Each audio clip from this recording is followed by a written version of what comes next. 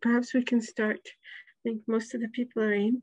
Welcome to the sixth OER Dynamic Coalition webinar in the 6th month of 2021. Today we're speaking about a topic which is very near and dear to many policymakers' hearts. It's developing supportive policy for OER. And we're very fortunate today. We have a very rich number of colleagues who are here to speak with us. We'll be joined by Dr. Javiera Atenas, who's from the University of Suffolk, and she will speak about how to catalyze open educational policies. And this will include an examination of the element of OER policymaking in the wider framework of open education policies. My colleague, Michel Kenmoe, who is the CI Communication and Information Advisor from UNESCO Dakar, will be presenting the work done by UNESCO Dakar in implementing the recommendation, the OER recommendation in the Sahel. So therefore, the countries that are covered by the UNESCO Dakar, Mali, Niger, Burkina Faso, and of course, Senegal, and how the intergovernmental work is being carried out and the support for policy making with the governments in this project. This will be followed by Dr. Fong Fook, who is from the Universiti Malaysia, Sabah. And Dr. Fong will be outlining the process for the development of OER policy for inclusive education, that is education for persons with disabilities, that has been undertaken by Dr. Fong in Malaysia, with the government address and how this policy process has evolved and the different elements. So this relates also to the element of accessibility and how policy for OER, accessible OER is an issue that is very important to address. And we'll be finally our colleague, Dr. Cronin, who is from the National Forum for the Enhancement of Teaching and Learning in Higher Education in Ireland.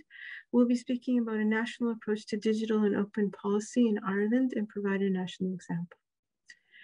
With that, I would like to give the floor to, I think we'll start with Michel. Michel Kenmoe, who is our colleague from UNESCO Dakar. Michel, the floor is yours. Alors, merci pour le privilège de cette présentation. J'ai demandé si Eleni pouvait partager son écran avec ma présentation. Alors, pendant qu'elle le fait, je peux déjà vous dire qu'au niveau du bureau de l'UNESCO pour l'Afrique de l'Ouest Sahel, nous sommes engagés dans la mise en œuvre de la recommandation de l'UNESCO pour les REL depuis un certain nombre d'années maintenant. Et je vais me focaliser uniquement sur les actions que nous avons menées au cours des 3 dernières années. Next slide. Ma présentation va être organisée comme il suit. Il sera question de parler des objectifs de notre action au niveau du Sahel, de présenter un peu le processus que nous avons mis en place jusqu'à présent au niveau du Sahel. Et après avoir parlé de ce processus, je vais donc me focaliser sur quelques actions concrètes, dont l'étude préliminaire que nous avions menée en 2019, plus le cas spécifique du Burkina Faso, qui pour moi est un cas d'école par rapport à l'engagement du pays vis-à-vis des REL. Et je terminerai par une brève présentation sur le plan d'action que nous avons élaboré pour les réseaux éducatifs libres au niveau du Sahel. Next slide. Alors, il faut, comme je l'ai dit au tout début, notre action dans le cadre des réseaux éducatifs libres s'inscrit en droite ligne avec les différents axes d'action de la recommandation de l'UNESCO sur les REL. Et à l'intérieur de cela, nous nous sommes engagés à travailler à la sensibilisation à l'importance des REL. Nous pensons que c'est un axe important et je vous dirai pourquoi tout à l'heure. à renforcer l'intégration et l'utilisation des réels dans tous les domaines de développement au niveau du Sahel. Je pense qu'il est important que je m'attarde un peu ici pour dire que de notre point de vue, les réels peuvent bénéficier à divers secteurs de développement au-delà de l'éducation. C'est-à-dire que nous pensons qu'une utilisation stratégique des réels peut bénéficier à l'innovation, peut bénéficier aux jeunes et à l'accès aux compétences, ainsi de suite. Donc, les réels ne sont pas spécifiques au secteur de l'éducation, bien que, tel que son nom l'indique, ressources éducatives, donc l'éducation, montre que c'est d'abord bénéfique au secteur de l'éducation. Mais nous croyons que les libertés qui sont associées au REL, liberté d'utilisation, liberté de modification, d'adaptation, de réutilisation par rapport aux licences que l'on attribue, les licences libres que l'on attribue à la ressource éducative libre, font en sorte qu'on peut faire une meilleure exploitation de manière à ce que les REL puissent bénéficier à d'autres secteurs que le seul secteur de l'éducation. L'autre action que nous voulons mener, c'est celui de développer un pôle d'expertise pour les ressources éducatives libres. Nous sommes convaincus qu'au niveau du Sahel, il faut, si nous souhaitons que la recommandation sur les REL, que l'intégration des REL puisse être une réalité, nous avons besoin de constituer un pôle d'expertise pour la région. Et enfin, entre autres objectifs, notre action vise aussi à contribuer à l'élaboration des modèles de politique pour l'appropriation et l'intégration des REL. Donc, nous croyons que l'action politique est particulièrement importante pour faire en sorte que les REL puissent être traduites, la recommandation des REL puisse être traduite en action opérationnelle. Dans le prochain slide, le processus... I'm going to take a look at the process that we followed. When we started on the promotion and integration of OER in the Sahel region, we started with a preliminary study. This study focuses on the governments, on public institutions, private institutions, university teachers. So we came up with a study that assesses the level of knowledge, appropriation, and use that's made of OER. And also we take a look at whether there are strategies and policies in place on OER. So that's how we started. And I'll go into further detail on that in a little while. So that was the study. And then after that, we took a look at some of the results of the study for Burkina Faso and other countries that were, or that was the country that was setting up a specific university in Burkina Faso. And we invited the persons involved to accompany us in the process. And we did this in the context of my responsibility for the region, in other words, in the context of communication, and we encouraged the university to appropriate and integrate OER. So we've been working really on the case of Burkina Faso, including on the development of a national strategy on OER. So that was the specific experience of Burkina Faso. And after that, we felt that it was important to have a sort of action plan for the 5 countries concerned. I said that we were focusing on these French-speaking countries, Burkina Faso, Mali, Niger, and Senegal. So that was our focus. And for those countries, we developed an action plan. To develop the action plan, we invited each of those countries officially through the UNESCO National Committee chairs to indicate focal points for OER. So that was done. Then we carried out surveys involving the institutions, once again, and also through the focal points, we managed to get information on experience, initiatives underway, past experience, everything pertaining to OER. Following the survey, we organized a series of consultation meetings with the focal points, not only to present the results of the survey, but also to come up with an action plan for the implementation of OER in the Sahel. So this, if you like, is the process that we've been pursuing so far. And the next step will be the implementation of the action plan.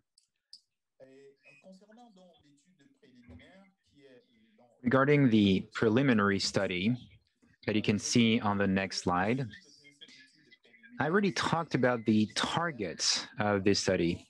So the targets were academics, members of the government, and institutions. And we have been working specifically for Burkina Faso, Mali, Niger, and Senegal. Please, could you put the next slide on the screen?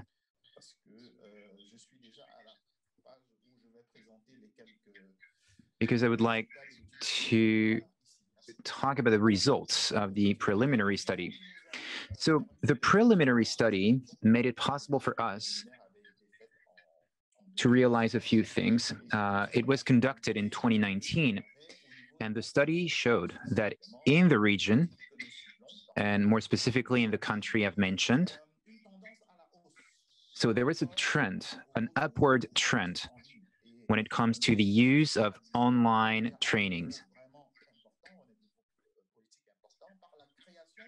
And so there was a strong political will with the creation of dedicated universities for online learning.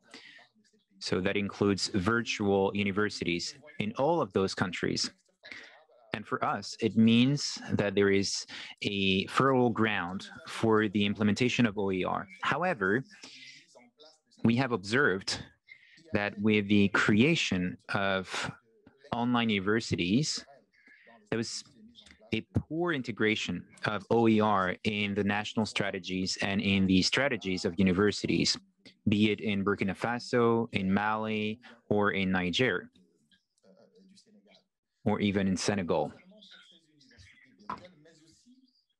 This was the case for virtual universities, but also for traditional universities.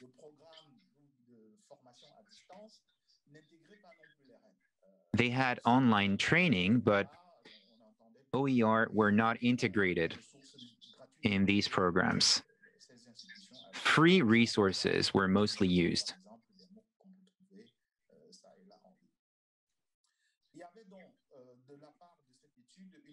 So in this study, we saw that there was a clear lack of policies to integrate OER in university programs. And also, among teachers and academics, we have observed that there was a poor knowledge of OER. Many people were actually confused about the definitions. They were actually not able to make the difference between free resources and open educational resources. And there was also a lack of skills when it comes to OER. This is something that came out of this study. There was another positive element in this study. People who answered the survey said they were in favor of the integration of OER in their teaching practices. This is something important that came out of this study. Many people were actually ready to use and integrate OER in their teaching practices.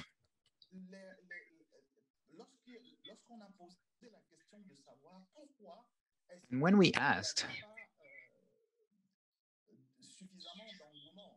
why there was no real support for OER, when we asked what were the roadblocks for the use of OER and the production of OER by academics, some said, among other reasons, I will share you the report if you want, They mentioned the lack of incentives and support to academics and teachers for the use of OER.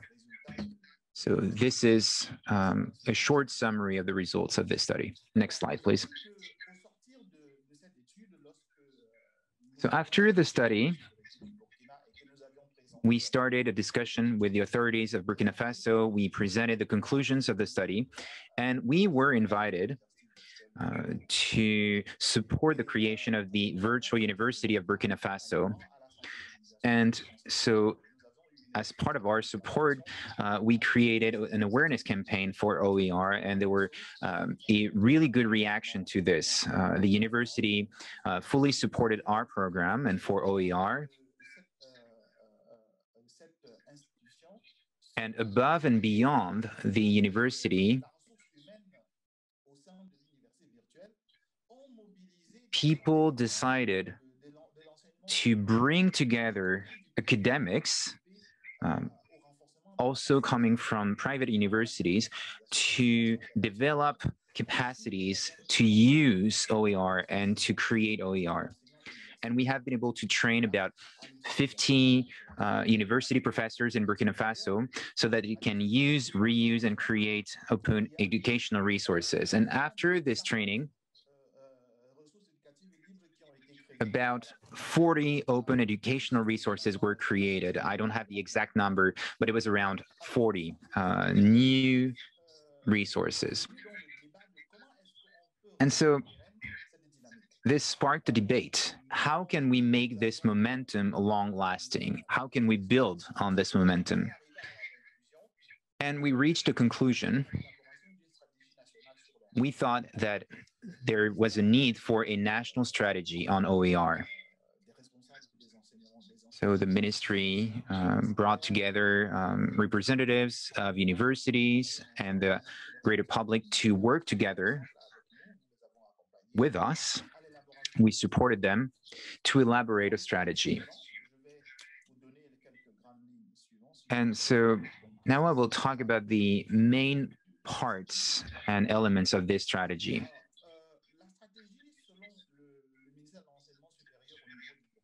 So the strategy of the Ministry for Higher Education in Burkina Faso aims at promoting and integrating quality open educational resources in higher education in Burkina Faso. And here I'd like to say that it is an OER national strategy, but that is limited to higher education. So this is the national strategy. But more specifically, it was really interesting to see which levers Burkina Faso wanted to use to have a full integration of OER and a successful integration of OER. So there was a first lever, public investments.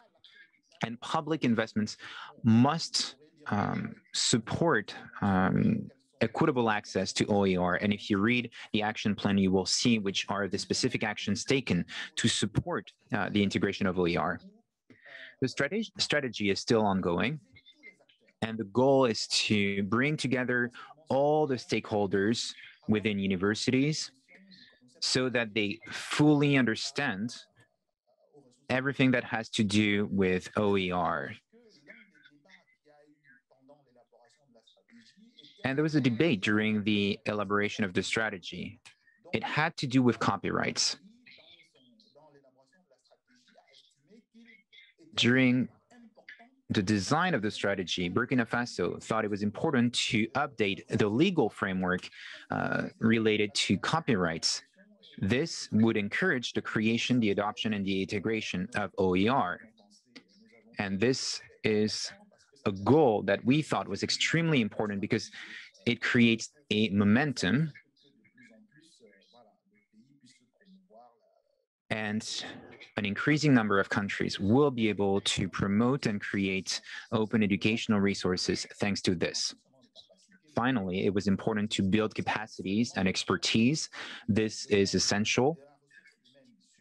Countries need to have qualified human resources to be able to create, adapt, and use and reuse open educational resources. They also made a commitment to gradually integrate OERs in higher education. And I do remember that the virtual university of Burkina Faso, but I will have to check. But I think that the virtual university was committed to creating a certification program for teachers for the production, creation, and reuse of open educational resources. I know that because of COVID-19, there were delays.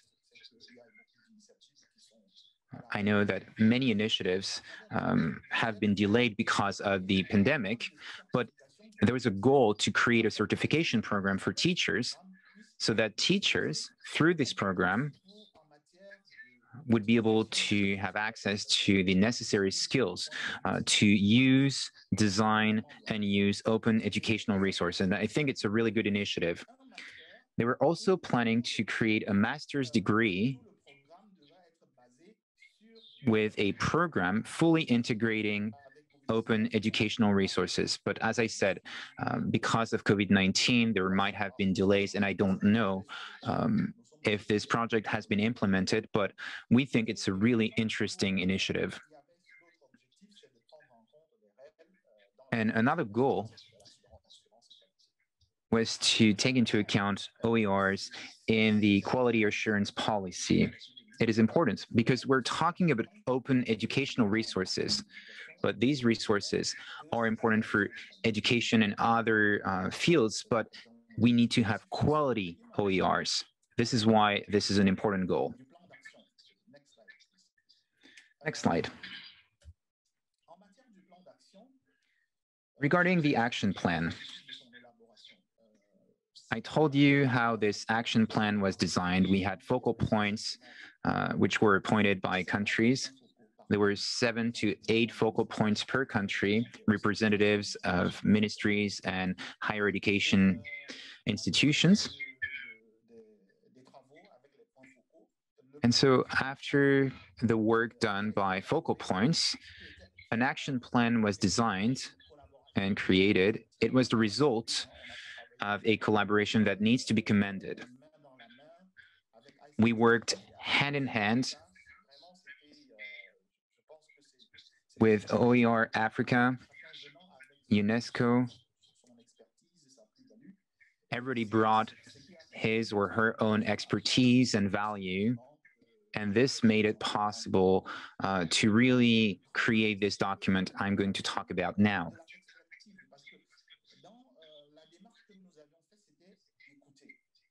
So we started by listening to focal points to set up priorities. We didn't try to impose anything. We thought it was important for focal points to tell us what was important and to build on what they told us on their priorities to work together on an action plan to meet the needs that had been identified. So focal points have talked about the importance of building capacities of all the stakeholders. They were convinced, and we agreed, that it was important to do this. It was important to create a pool of expertise. It is essential to have expertise for the design and the use of OERs in the region. And here, they insisted on the importance of raising awareness and training people.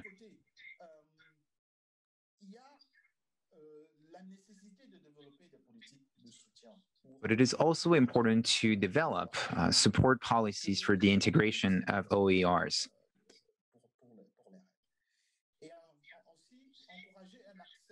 It is also important to encourage an easy and inclusive access to OERs.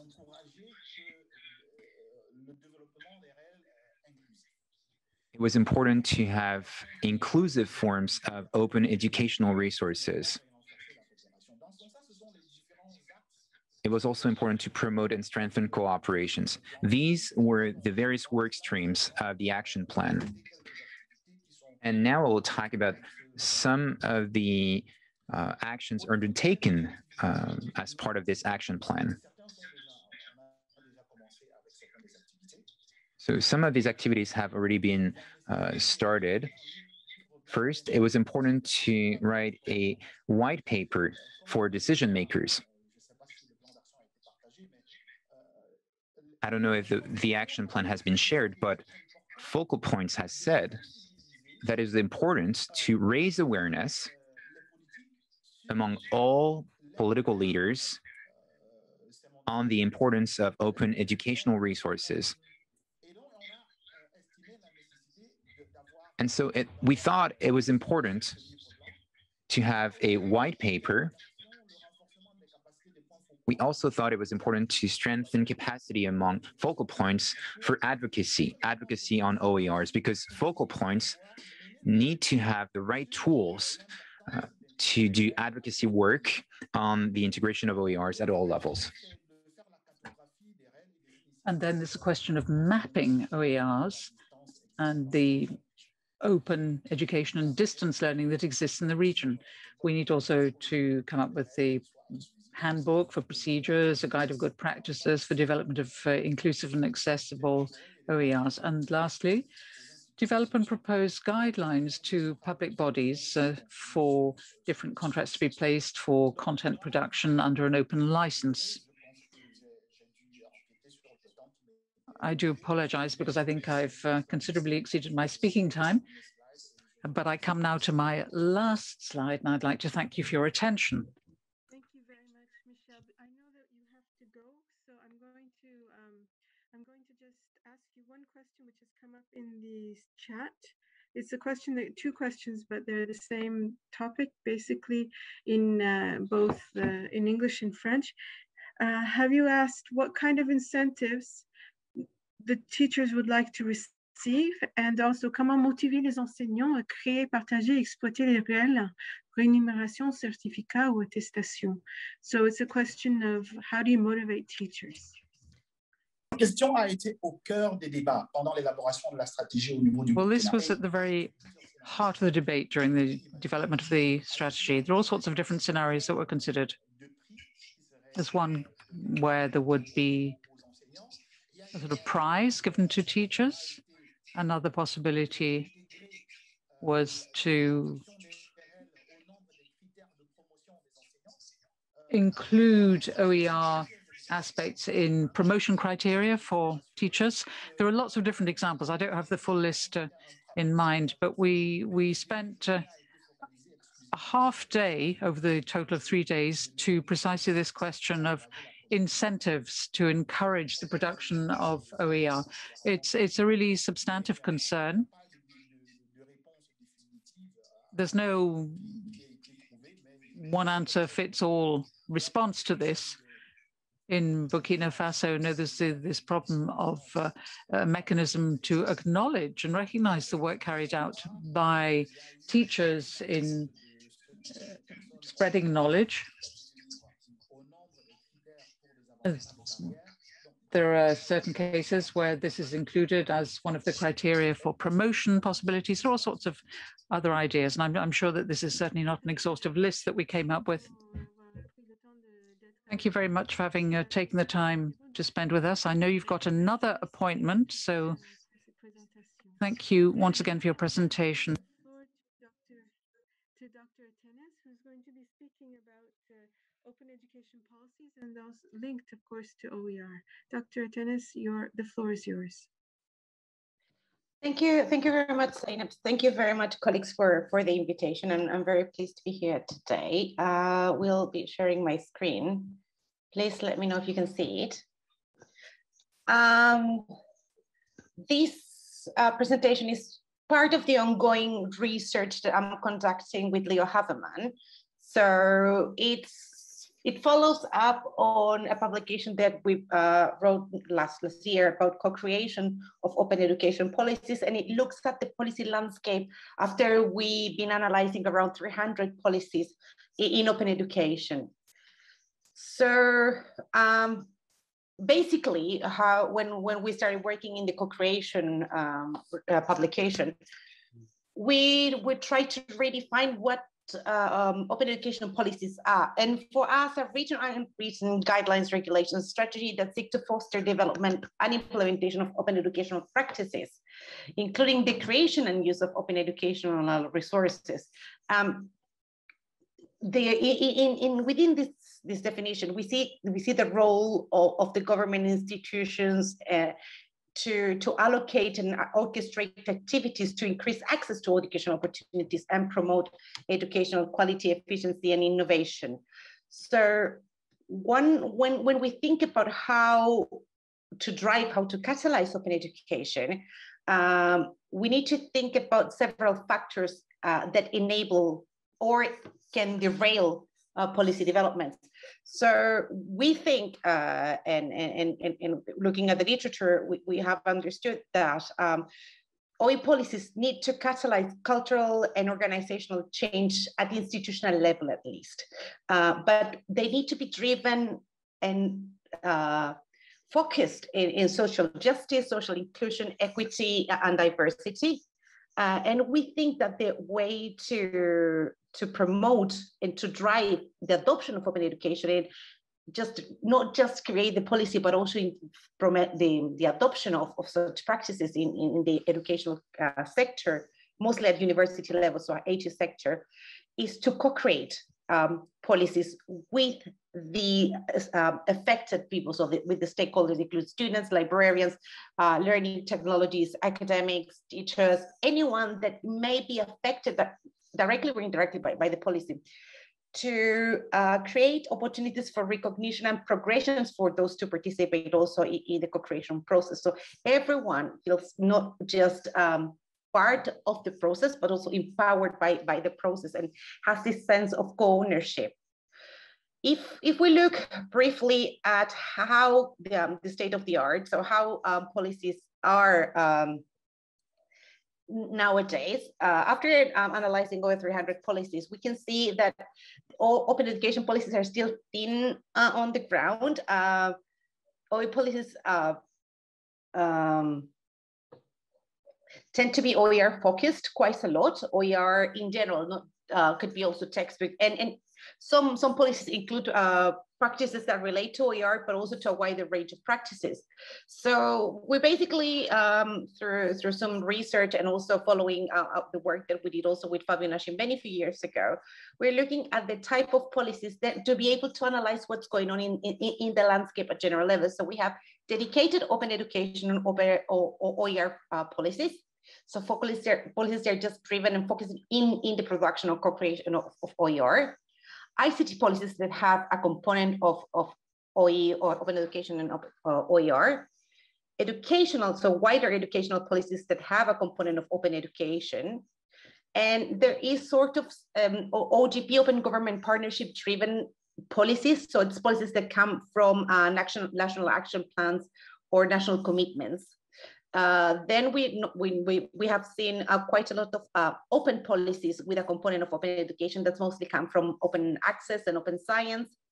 And then there is quite an interesting number, but I think they're developing even more labor market policy that also come from the vocational sector, that are policies that have a strong focus in the development of skills for the job and labor market using catalyzed by OERs. So a bit of the analysis of the policies by region. Most of the policies can be found in North America and Europe, and there are, of course, some in South America, some in Africa, in Asia, and in Oceania.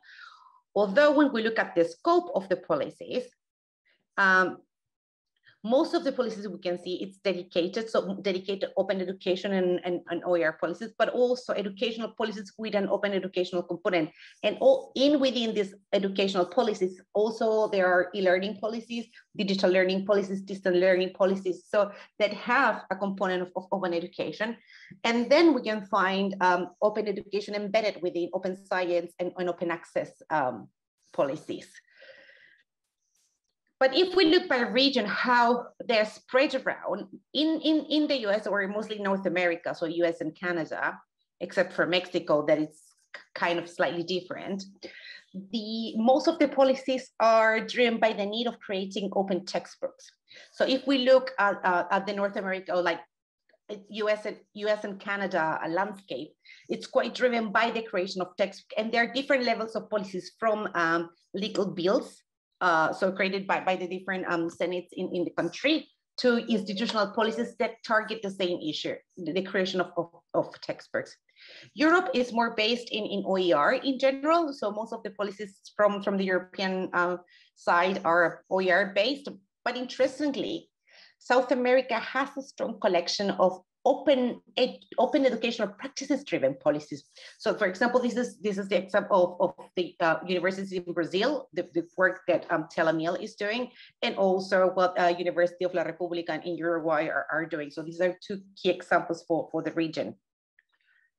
When we look at the policy infrastructure, we can see there is a sort of a pyramid of layers of policy. So when you try to build policy at the institutional level, you have to be supported, or your work needs to be grounded by supranational and international recommendations. So that's the work of what UNESCO has been doing, the Commonwealth of Learning, the European Union, but also civil society like OE Global, Open Knowledge International, Creative Commons, and Spark. These organizations give you the infrastructure and the guidelines and the recommendations on how to effectively create a policy. But then when you look at the different levels in different countries, you need to look also, of course, into the educational strategic priorities in each country. So depends on the socioeconomical issues in each country, each region, it can be easier or not so easy to catalyze open education policy. And that can also drive the interest for institutional priorities.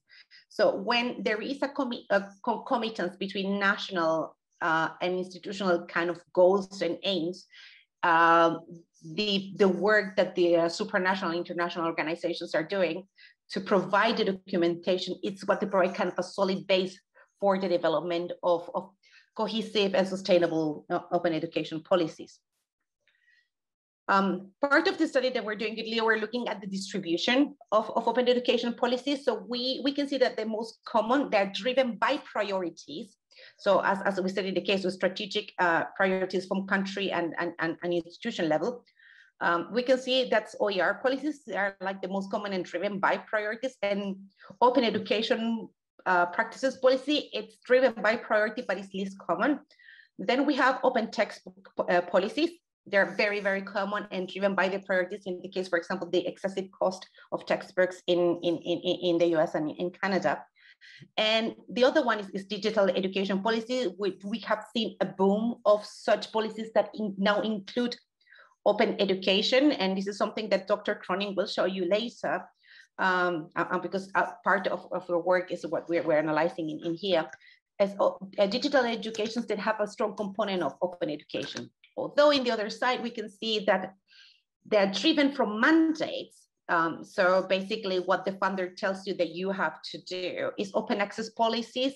They're quite common, and some of them, and this is some of the work that the Gemma Santos Hermoso from this community has been doing, into see where is open education within open access. Where it's happening in that era. So it's mostly open access that has component of open education.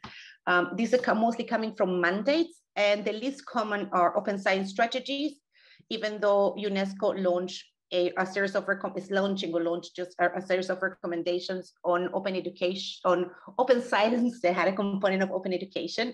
And then least commons are OGP derived policies and labor market policies. What we suggest in our research for institutions, mostly at the institutional level, and this is based on the co-creation standards from Open Government Partnership, how to drive and how to co-create policies. We understand that, or we see there are three key components: collaboration, bench learning, and engagement. So if we think about collaborating with institutions, with governments, with experts, it's easier to drive a policy and to validate the need of a policy in a context. Bench learning means to learn from others. So learning the activities and the good practices, doing comparative activities to see what have worked and what hasn't worked before creating the policy, and engage stakeholders. I think this is key. And your stakeholders, anyone that needs to have a voice and will be impacted by your policy. In the aim of time, I will just briefly show you which kind of we consider they are the key elements of policies when you're thinking how to catalyze, how to drive, how to create your policy. Of course, you need to consider issues like copyright, the policy coherence, that your policy is in line with your national strategies, with the institutional strategies, and also with internal strategies through like open access and open science. So then you don't have like a 3-layer of openness in your institution that they will never be able to touch into each other. So they will basically compete for funds. You need to think about pedagogic innovation when you're thinking of how to co-create a policy, but also inclusive design, learning accreditation, and diverse access to knowledge. So it's a bit of decolonize the curriculum as well. One of the key elements for us is considering capacity building and promote a culture of openness, but also provide funding for open education. If you want to have a successful policy, you need to invest in open education. Otherwise,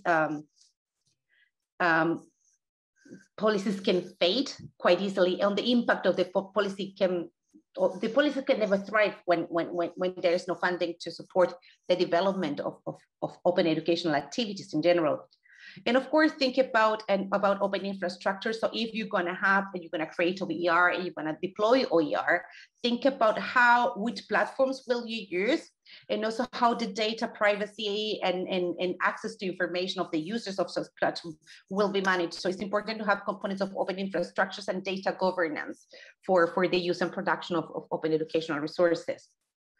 So very briefly, we have this map for co-creation. This is something that we've been doing with using in workshops and helping institutions and people to think about what is the best route to co-create a policy. And for a project that we did with UNIMED many years ago, we created this open education policy canvas. So it's accessible, and I will share the link of the presentation as soon as I finish. So where you can just download and bring it to the institution and start thinking how to create a table, who to bring in, and how to design your policy.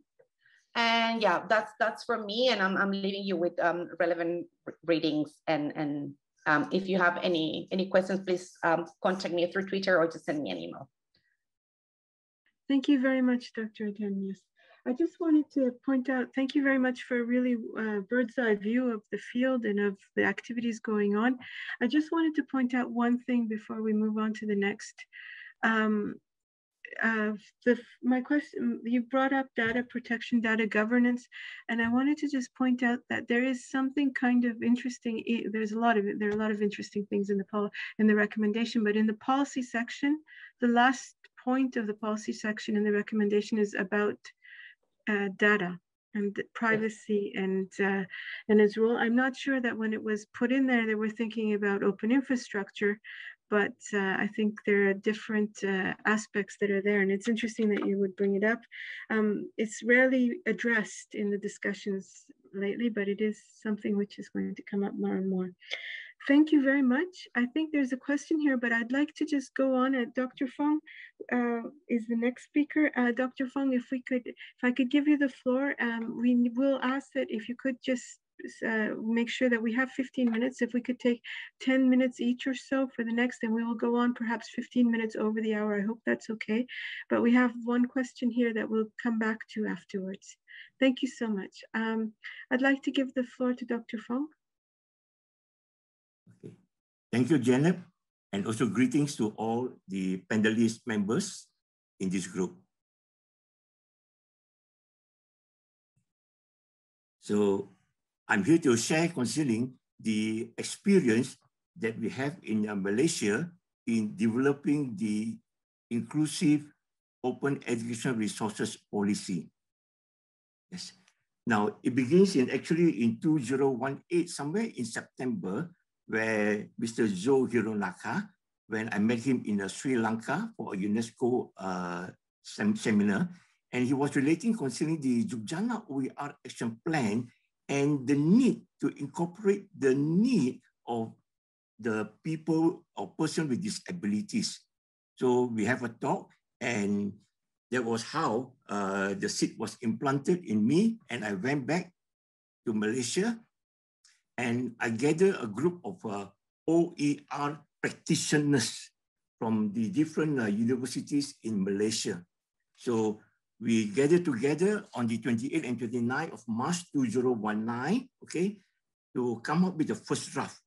And we also consulted the chair of UNESCO chair for OER, and there is a Prof. Rory, who happens to be in Malaysia at that point in time. So he was there also to give us a very good guideline.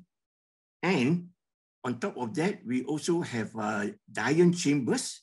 And Diane Chambers is one of the authors for this particular book called Learning for All.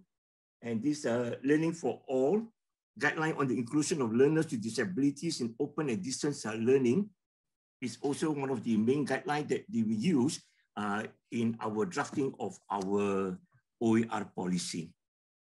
So we worked on this first draft, we got it ready, and after that we had a workshop, and that is when Mr. Joe Hironaka came over from Paris to Kuala Lumpur, and there we gather all the OER experts as well as the main key stakeholders, which means that from the Ministry of Higher Education, the personnel were there, Ministry from the Special Education Department, also NGOs related to people with disabilities were also with us.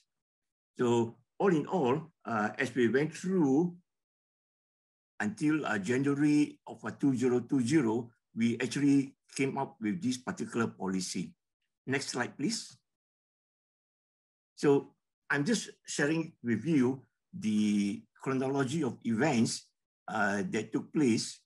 So again, on the 28th and 29th of March, that's where we met with Professor Rory McGrew, and Diane Chambers actually met with us online by producing some videos and sending to us to relate her sharing in this area of inclusiveness. Then after that, we had the workshop at Pullman, where face-to-face at that point in time we could meet. So all together, we were reviewing it very intensely, okay? And there were a lot of suggestions and recommendations, and it was incorporated to become the second draft. So the second draft was later on recompiled, and it was sent back to all the OER experts and key stakeholders that were with us in the workshop. Okay, so it went through the second draft, then later on, more suggestions came in, and there was the third draft. So we continue to go round and round with these OER experts as well as the key stakeholders group. Do remember that the OER expert group at that point in time are Malaysian national level. Okay, then we had the fourth draft where the core OER expert group, the first group that met with Professor Rory McGrew, okay, that is actually the core expert group. So we look into it again and we incorporate all the suggestions accordingly. Next, please. We now bring it before the international reviewers. So that is where, afterwards I'll show you the list. Who are they? For example, Cable Green from Creative Commons was involved. Okay, I'll just have a look at it. Then after that, with more comments coming in, then we have, we send the sixth draft to all the public universities. There are 20 Malaysian public universities, okay? So, and all the relevant NGOs that were involved in the workshop, as well as those that didn't attend the workshop. So we send it out to the whole nation. More suggestions came in, and we have the final review of the draft by the core OER expert group again. And thereupon, we incorporate all the suggestions and final editing, and we submitted that to the Ministry of Higher Education. So if you ask what was most important, I think that is where Dr. Atenas just now was mentioning concerning the need of co-creation. And indeed, we didn't use the term co-creation, but we knew that, you know, the relevant key stakeholders must be with us. So that is where the Ministry of Higher Education, they were very important. So they were with us from the very beginning. The Council for Head of E-Learning of all public universities in Malaysia, we have 20 public universities. So all the public universities, their e-learning head were represented here. Okay, so that was very crucial. Then we have also the Malaysian Center for E-Learning. It's called Michel, under the Ministry of Education. So the president was also there. And of course, we have from the National Human Rights Commission of Malaysia, we call it SUHAKAM. We also bring in the Department of Social Welfare Malaysia, where there is a department concerning persons with disabilities. So they were there represented. Special Education Division was there. And we also have the Association for the Blind of Malaysia. We have also Malaysia Federation of the Deaf. The autism group were there. Okay, so they were represented. Malaysia Education Technology Division were there. I'm going to show you is that this was co-created. I use the term by Dr. Atenas. Okay, it was co-created by the whole scope that are related, that are relevant. So, of course, the chair of UNESCO, Professor Rory, was involved. Okay, and then we have Dr. Sanjaya Mishra, who gave in a lot of input because when we started, Dr. Sanjaya actually in 2017 did come to Malaysia, okay, to prepare a guideline, a template on guideline of preparing OER. So I was involved directly there, and we stand also upon the work of the Commonwealth of Learning. Okay, Kiber Green was involved in the reviewing. Okay, Sanjaya was also involved in the reviewing. Okay, and we have very strong critique, and we adjusted accordingly. We have also from Canada, Professor Jutta, who is an inclusive design expert. Okay, Diane Chamber continued to support us. Okay, okay. The preamble to the National OER policy. Of course, we have the National E-Learning Policy. We have our Malaysia Education Blueprint, the Copyright Act, Commonwealth of Learning towards National Policy Guidelines, and all the relevant documents came in to support our work. Next slide, please. Okay, and these are the 7 main construct of the policy. Okay, and you want this policy, you can get it also from Janet, a copy. If we ask about some challenges, now what happened was that this particular policy was developed for higher education institution. Now, it was presented to the top management, and the top management looking at it found that this should also be shared to research and training centers across all other ministries instead of just the Ministry of Higher Education. So because of this, in 2020, we have a whole cycle, you know, of sharing it to all the other ministries, okay? And we have more inputs. So now it became an expanded version. So this is ongoing. It was only this afternoon, okay, that I was also involved in briefing the top management in the higher education ministry, okay? And then this is the process that is given by the Ministry of Higher Education, okay? And they say that there will be further workshop upon this. Then the Ministry of Higher Education will look at it. If it's endorsed, then there will be a Cabinet Minister's Memorandum that will be confirmed and that will be presented before the Cabinet. And they hope that by November, it will be launched. So this has been the experience that we are moving on. And it is not a completed job yet. We did it for the Malaysian, for the higher education institution, but the top management feel that, you know, it needs to be broadened to cover all other ministries. So this is where we are at the moment. Thank you, Janet. Thank you very much, Dr. Fong. This is impressive work, and as you can see, this is it illustrates very soundly the examples given by Dr. Atenas, also of the value of collaborative work, and it's addressing a very important area that is to date, I believe, not addressed. I think this might be the first policy in inclusive OER in the whole world. So this is really, really impressive, and it's a very long process. So congratulations. Just I'd like to, we'll go to the questions. There are a couple of questions, but we'll go back to it. But I'd like to give the floor to Dr. Cronin. Dr. Cronin will be providing an example from Ireland on the development of national approaches to digital and open policy. Dr. Cronin, the floor is yours. Thank you so much. Can you see my slides? Yes, we can see them. Thank you so much. That's great. And thank you for the invitation to join you today. It's been so stimulating so far. So thanks to all the speakers already. In going with the aim of this webinar, the title captures what I'm going to speak about. It will be, generally digital and open practices and policy in Ireland, but with the focus on the open and the policy. So really briefly, I work for the National Forum for the Enhancement of Teaching and Learning in Higher Education. We are a small, publicly funded, academically led body, and our remit is to lead and advise regarding the enhancement of teaching and learning in higher education. We're a neutral body, so this is how we describe the community that we work with and that we collaborate with, and that's all who learn. So all students, all those who teach, so not just those who are defined as faculty, but lecturers on all kinds of contracts, researchers who teach, librarians who teach, postgraduate students who teach, all institution types, as you can see there.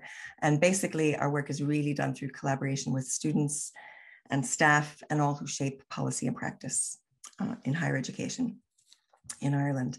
And this is just final description of just the National Forum. I would say I could sum this up by mostly saying that we accomplish our work primarily through communication and collaboration. So we aim to, lead enhancement of teaching and learning, but we do that by, continual communication and engagement with the sector and kind of following and tuning into the needs and priorities of the higher education sector. We conduct research, we write briefs and insights and reports, we manage funded projects, quite a number of funded projects, which is allocating government funding for targeted projects.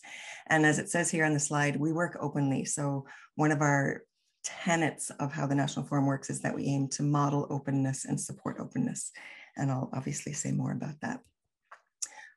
And just in terms of positioning our work in open, in terms of all of our work, we have 4 strategic priorities, and which are listed on the slide here. And our work in open really is in the teaching and learning in a digital world strategic priority, but it cuts across all of them. So I lead the work in that area, teaching and learning in a digital world. So it's all of our digital and open work, but our work is really collaborative across our small team of about 12 to 15 people. At any given time. So given that wide remit, that is a challenge in terms of what we tried to accomplish in the area of open education. But it's also an opportunity because the Irish higher education sector is relatively small. So it's about 30 plus institutions. And the National Forum, our team has, I can genuinely say we have personal relationships with all of those institutions. So, yes, you can look at some of the challenges we face, but we also think that we have some opportunities, to do work, nationally, which is where we see our open education work. So we don't just look within the sector, of course. We're informed and driven by a kind of a broad international policy context. So there's the UNESCO recommendation on OER, the call to action last year, of course. These are just a few examples of some of the international policy frameworks. And these policy frameworks, we rely on for their, for example, they explain like a commitment to the development of open education, the importance of open access policies for publicly funded resources, which National Forum funded resources are. And of course, a wealth of really excellent academic and related literature that we rely on also to inform our work. So, the open education policies work that Javiera just described, work by Laura Czerniewicz and others at the University of Cape Town about open development and open education and OER and OEP. Tanis Morgan has done work around getting to open at a closed institution. That's been really useful for us. Virginia Rodes, it's her work on the Praxis project with others. So these are just a few examples. There are many, but that's the broad, we try and be informed by what's going on globally, not just in Ireland. But within Ireland, we both seek to inform and then are informed by the wider policy framework. So for example, our Higher Education Authority has linked digital transformation to an increase in open access to research and resources. So that's instrumental to our work. Also other documents which are cited there point out the importance of, again, open access policies and repositories for publicly funded resources. We also feel that it's really important to link our work with approaches and initiatives in the whole area of open research, open science, and open access. Again, we're a small country, and these are small teams of people, but I can say that the open research movement and embedding in higher education in Ireland is more mature than the embedding of open education. Maybe this is true everywhere. It's certainly true in Ireland. So for example, most institutions have an open access policy, but hardly any have an open educational resources policy yet. So we're trying to work hand in hand with groups like the National Open Research Forum to piggyback on the conversations that we each are having and build on existing skills and understanding and infrastructures around open so that we can each contribute to furthering one another's agendas. But so that dialogue we see is really key for our work. So what is the National Forum work? Before I talk about what we're doing in the area of policy, I will say that the first of the 5 actions in the OER recommendation is about building capacity. And obviously you can't just jump to developing supportive policy. So we see this as foundational to all our work. And we have built on this a little bit, and we draw on work by Helen Beetham and JISC, where she uses Helen Nussbaum's work around capabilities and the capabilities approach, and they have the concept of digital capabilities. So we've used the narrative about building open capabilities across the higher education sector as kind of a foundational building block for our work. And Helen Nussbaum's definition is that capabilities are created by the combination of a person's abilities embedded in the wider social, political, economic, and educational context. So for a national organization like ourselves, that means engaging and supporting individuals, but also the institutions and organizations and the sector as a whole, influencing national policy so that we are supporting individuals, developing their capacity, but also supporting the development of those broader contexts within which that development can happen. So how do we do that? The first is that all National Forum funded projects are required to share their resources openly. And this simple, powerful requirement initiates so much of the work that we do. So that opens up all the conversations to, what do you mean by openly licensed? How do I openly license? Which license do I pick?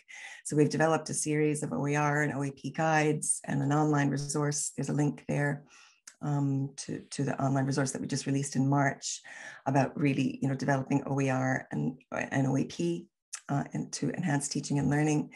And we're also about to, tomorrow, in fact, launch a national resource hub so that all of the growing number of openly licensed resources that are developed from National Forum funded projects, but also more widely, can be shared, because they're shared in institutional repositories and project websites and so on. But we have a searchable hub now, which will be launched tomorrow on the net, and that will be available on the National Forum website tomorrow. We support open professional development. The National Forum developed a professional development framework to support the professional development of all who teach in Irish higher education. And we've been developing over the years. I mean, I think it's over about 30 now courses, and much attention hadn't been paid in the very beginning to open licensing of those courses, but we made a commitment in late 2020 and into 2021 that all of those courses are going to be openly licensed. So, and they're now available on an open courses website. And then in terms of policy itself, again, our our capabilities work is very much entwined with the policy work. We have an existing National Forum guide to developing enabling policies for digital and open teaching and learning, which supports institutional policymaking in that area.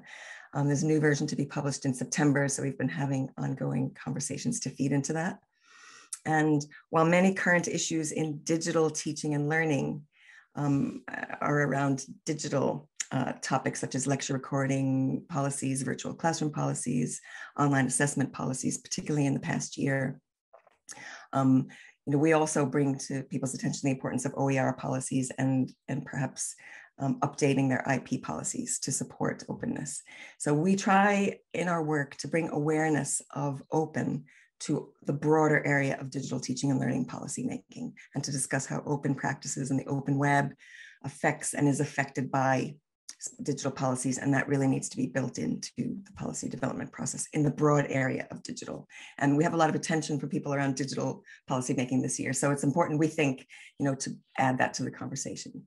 So we, again, we aim to provide overall sectoral leadership. We liaise with national partners in the area of open education and open research.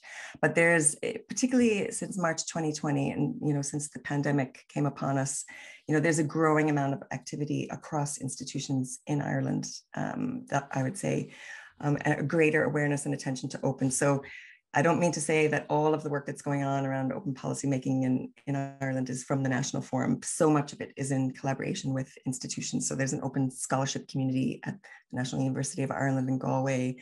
Dublin City University just launched a Go Open set of support resources for their staff. There's Technological University of Dublin just launched an open teaching and learning repository. So, we think that's really important, that kind of localized support, and we aim to provide the national strand of support and again, feed into policymaking nationally. So we see all of this work as an opportunity for conversations. It's very much a work in progress. I don't mean to, as the previous presenter said, this isn't all tied up with a bow. This is all work that's going on as we speak. So I'm grateful for the opportunity to share it. I'd love to continue the conversation and learn from all the people who are here today, the presenters and the participants. So thank you very much. Thank you very much, Dr. Cronin. Thank you. And I see that in fact, it's interesting that you say that that you can't jump into developing policy, because actually a lot of I would say there's a good number of activities where people hear of a new concept and say, great, let's make a policy now. But in fact, there is an issue. You have to be able to have the capacity and to understand the concept. And I think I'm really sorry that this has, we don't have as much time as we would need for this topic, but I think this is the beginning of a discussion. And what's really rich about this, this development in your presentation and that of the previous speakers is that how wide this discussion is. And how diverse it is, and how complicated everything is, and how much entwined all the different concepts are. And from what I understand, your institution is actually supporting the development of policies and open practices. And the idea is that if these policies and open practices aren't enabled, then they won't be sustainable. If that's that would be, and that point is that we actually produce such a situation. I would like to thank you very much. I just looked into the chat and I don't see the questions. There is a question in the discussion about copyright, but I think that's not linked directly to how to deal with different dimensions of licensing and copyright issues in the development of OERs. I would just like to point out that we can share the